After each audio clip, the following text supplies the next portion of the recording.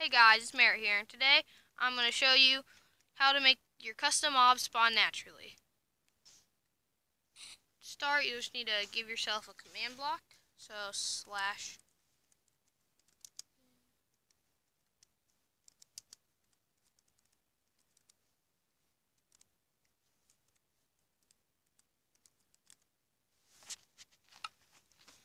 Okay, so get your command block, and then first you're just going to place it, leave it as impulse and needs redstone.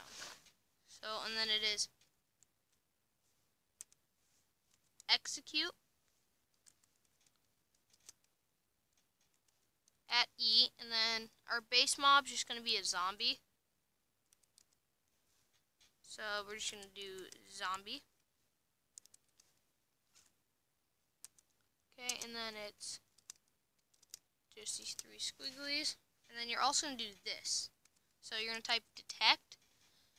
So the execute command just means that instead of using it, triggering the command at the command block, it's going to trigger it at the zombie.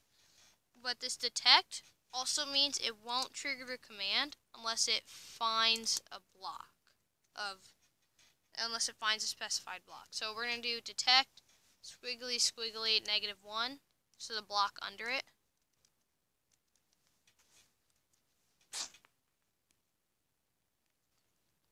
So then the last squiggly, so that means it'll look for a block under it. We're going to test for stone, so type stone, and then you're going to have to give it data, so it's 0. And then you're going to actually do the command, which mine's going to be replace. So replace item, entity, and then at s. So then slot dot armor dot head. Oh, you know, 1 there. Iron underscore helmet. And just 1, and that didn't work.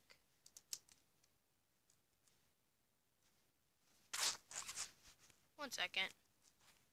I don't even know what just happened because it didn't crash. It just went back to the home page. And iron helmet 1 and 1. So that's it. So basically, it's just execute your mob and then your coordinates, and then detect -1 basically, and then whatever block, and then 0 unless you want like a different version of that block, and then whatever command you want. So you can put this as repeat and always active, and then get out some stone and zombie egg, and then so we spawn the zombie, it's not gonna have the helmet. But if we put some stone in the ground and spawn a zombie, I forgot to do type equal zombie. Yeah, don't forget that. Type equal zombie.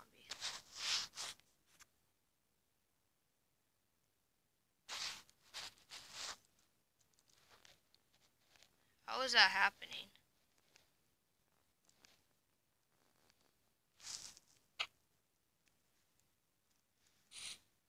So again, if we get the zombie and we spawn it, you see burning here, but he's onto the iron helmet.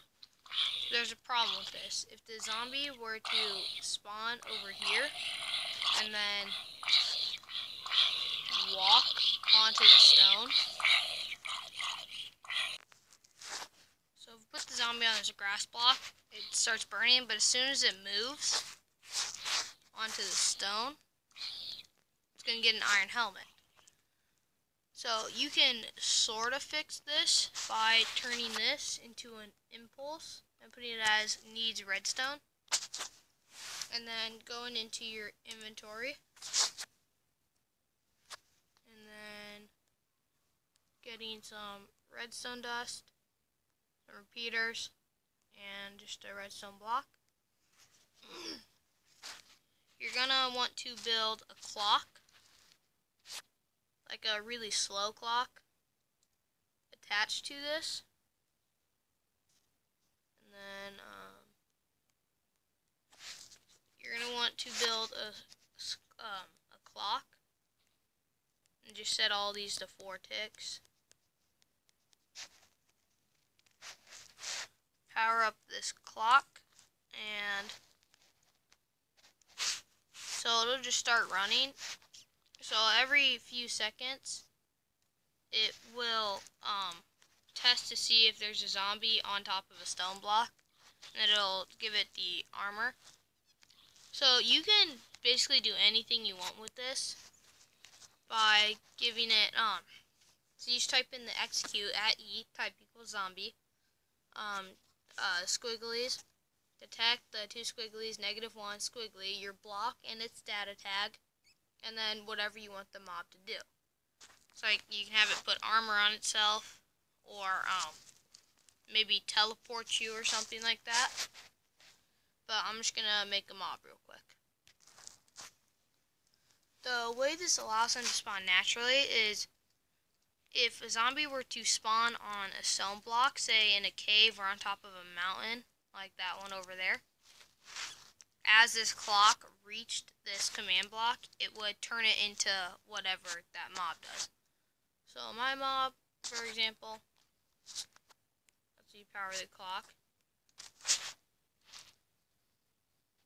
like that.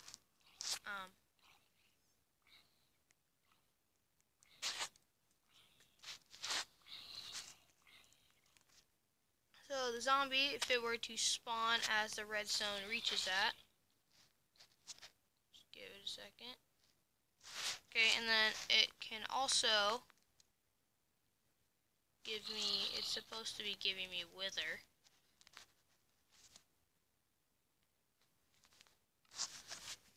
Oh, I know what I forgot.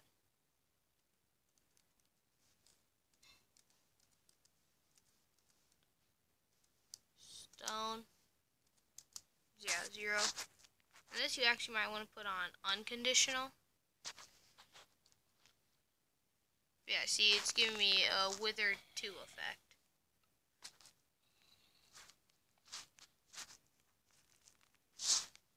I hope you found this tutorial helpful, and please do leave a like and subscribe if you enjoyed, and then hit the notification bell to make sure you never miss an upload. And I'll see you in the next video.